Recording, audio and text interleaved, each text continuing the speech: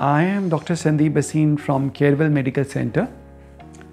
Are you concerned about the risk of cancers associated with breast implant? So watch this video. In this video, I'm going to discuss association of breast implants with the breast cancers, what are the studies and what the latest research is telling us. So many females undergo breast implant, and according to a survey from America, annually each year about 4 lakh females in America undergo breast implant. 3 lakh out of them are doing for cosmetic reason and 1 lakh for reconstructive purpose. And in America, the saline and silicone implant both are used, but in India we mostly use silicone implants. So there have been always controversies regarding the silicone implant and associated risk of autoimmune diseases and cancers. In 1999, the patient who wanted to have reconstructive breast surgery, only saline implants were allowed, silicone implants were not allowed. But later on 2006, this restriction was removed and the females could choose between either of them, either the saline after reconstruction also. Recently, the US FDA Annals of Surgery by Anderson MD have done studies in the 1 lakh patient females who have undergone breast implant, and they found some associations between various diseases and the breast implant.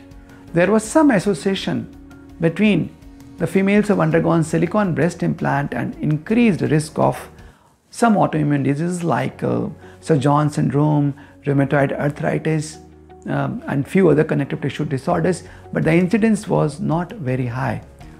And also they found that there is an incidence of a special blood cancer that is called breast implant associated large cell anaplastic large cell lymphoma. So this is a blood cancer that is associated with the breast implants. So what is interesting is that this association of this lymphoma is more with a textured implant rather than with the smooth implants. Now there are 2 types of breast implants, either a saline or a silicone. Silicone implant again can be smooth or textured, and the textured can be micro or macro textured. So either it is a micro or macro, they are associated with the risk of anaplastic large cell anaplastic lymphomas, and this is associated with the breast implant. So this is a big news, and now all over the world it is being recommended not to use textured implant for the surgery. So that is something that you must keep in mind. If you're planning for a breast implant, please ask your surgeon whether they are using a textured implant or a smooth implant, and if they are planning for a textured implant, which should not be ideally happening, then kindly ask them to shift to a smooth implant. So this is something very, very important. Now there are few things that I would like to share with all of you and regarding the breast implants, and one is this anaplastic lymphoma. Some few things more about it. Why textured implant are linked with more with this anaplastic lymphomas? Well, the reason is, the textured implant are surrounded by a film that is called a biofilm, and which is because of the inflammatory reaction, and with time this film can turn into a lymphoma, anaplastic large cell lymphoma, and that is what can create problem. And how do we diagnose if this happens? If it turns into a lymphoma, the patient would feel a pain, redness, swelling, fluid around the breast. So these symptoms would come, and if you do MRI, maybe this can be diagnosed. So if you had a breast implant or maybe a textured implant and having any of such symptoms, this implant should be immediately removed, and this should be corrected as soon as possible.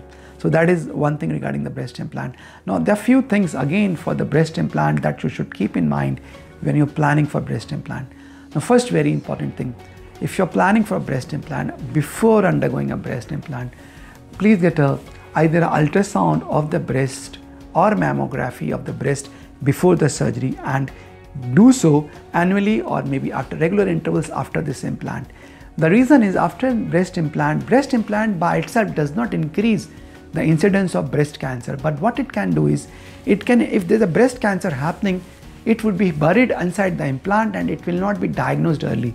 If you're doing mammography or MRIs annually, you can diagnose that breast cancer more early, maybe in stage 1, and can treat it early rather than missing the diagnosis and then the disease spreading into stage 3 or stage 4 and then becoming incurable or difficult to treat.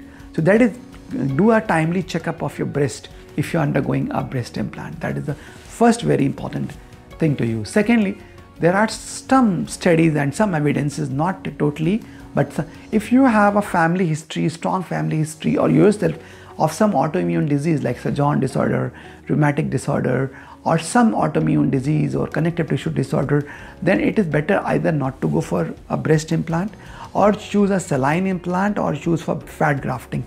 These are the options that you can choose for rather than going for a silicone implant. Number third, what's very important, if you're going for a breast implant and you want to do breastfeeding, if you're using a big size breast implant, breastfeeding may become difficult after that surgery. So be very careful if you want to do breastfeeding in future to choose the right size of the implant. The breast implant does not stop the breast from sagging and does not correct a severe sagging and ptosis of the breast. It can help in the mild sagging but not in a severe sagging. So breast implant is not an ideal treatment for breast sagging and does not stop the breast sagging. So this is something we should keep in mind. And if you had a breast implant and it was a textured implant, then as we discussed, if you have any of the symptoms like pain, redness, swelling, fluid around the breast, which are telling you that it might be turning into a lymphoma or large cell lymphoma, then immediately get your MRI, consult your physician and get it treated as soon as possible. Do not delay and do not ignore it. In India, we have one more issue, like most breast implants have a life of 10 years or 12 years. But here, the people extend it up to 15 years, 16 years and 20 years also. So if you're doing that, get an annual checkup, do an MRI, do a checkup, because breast implant with time can have complication. There can be leakage of the silicone, there can be formation of the capsule around it, capsular contracture can happen, the implant can get ruptured, and the implant can induce anaplastic lymphomas. So all these things can happen with the passing years. So that is very important.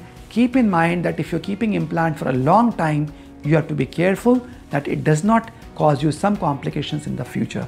So thank you friends, Dr. Sandeep Bhasin from Carewell Medical Center. I hope you liked this video and this gave you some information regarding the connection between the breast implant and cancers. And I have numerous other videos I have made on cosmetic surgery, like on hair transplantation, gynecomastia, rhinoplasty, lasers, anti-aging.